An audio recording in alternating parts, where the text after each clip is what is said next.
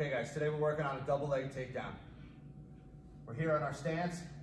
My front hand always protects my front leg, staying low. I'm looking to reach out to check the distance. If I'm too far from him and I can't touch him when I reach, I'm too far to shoot. So I walk my way in, keeping my front hand, protecting my front leg. Reaching out with the back hand, if I can touch him, I'm close enough to shoot on him. I've checked the distance, I'm already here. What I'm gonna look to do is start to lower my level as I reach forward, getting his hands out of my way. I'm just gonna reach in and clear him real quick. I'm here, lower my level, reach in, throw this out of the way, take a little stutter step in, big penetrating step, lower, get behind his legs and finish the double. Okay guys, one more time. Front arm protects the front leg, sits here always. Reaching out with the back hand to check my distance. I can reach out and touch my partner, I'm within range.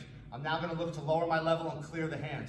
As I start reaching forward, clearing the hands, I'm gonna take a slight little stutter step in so I can take a deep penetrating step as I lower my level, reaching around his calves.